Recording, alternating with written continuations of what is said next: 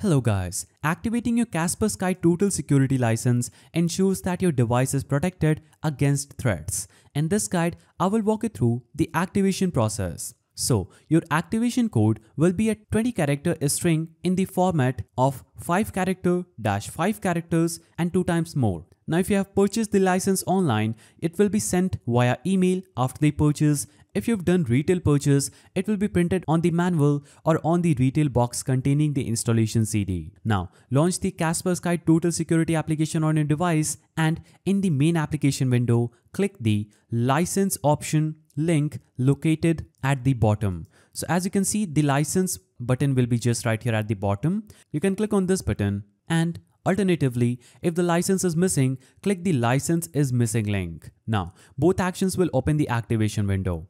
In the activation window, simply click on enter activation code button that will look something like this.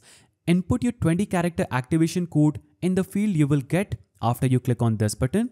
It will look something like this.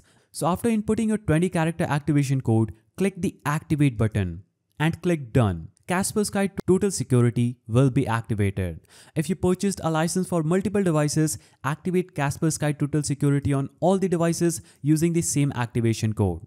If you found this guide helpful, please don't forget to give it a thumbs up, and thanks for watching.